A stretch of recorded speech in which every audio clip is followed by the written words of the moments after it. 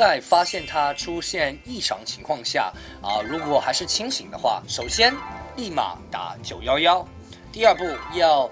病人让他冷静下来，让他坐下来。第三要给他服医生给他的心脏病药，也就是硝酸甘油或者阿司匹林。然后呢，慢慢的等待911来。如果家人是昏倒的话，没有意识的话，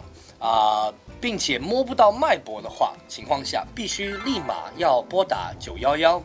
并且在10秒之内开始进行人工的心肺复苏的按压和人工呼吸，并且使用AED， 也就是除颤器，用到一直到911来了为止。那911来之前的话，必须做心肺复苏，按照美国心脏协会的规定，也就是胸部按压要30次，然后